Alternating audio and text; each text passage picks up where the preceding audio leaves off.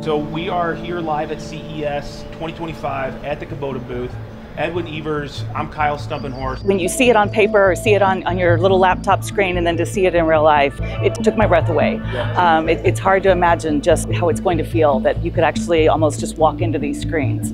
I've had people comment that it almost feels like they're three-dimensional. And so I think we've been really successful in creating this immersive experience this year.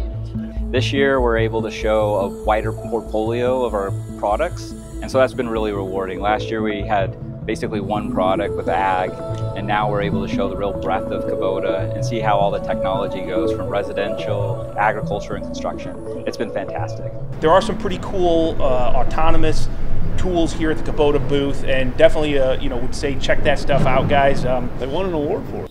Through a combination of robotics, advanced sensors, and a variety of attachments, the KATR is able to tackle a wide range of tasks.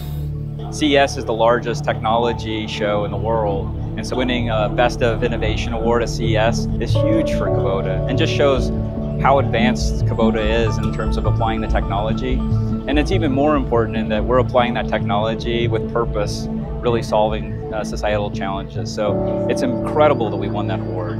We are proud of this achievement and the global stage that CES gives us to honor our long-standing commitment to innovation and engineering excellence. The fact that people are coming in and they're not only wowed by the enormity of the exhibit, but also that they understand our message and that they're really seeing what Kubota is about. So for Kubota, it was a big challenge, and moreover, the first challenge to make vision, especially as an essential innovator for supporting life. So the innovation is the key for Kubota to create value to the society.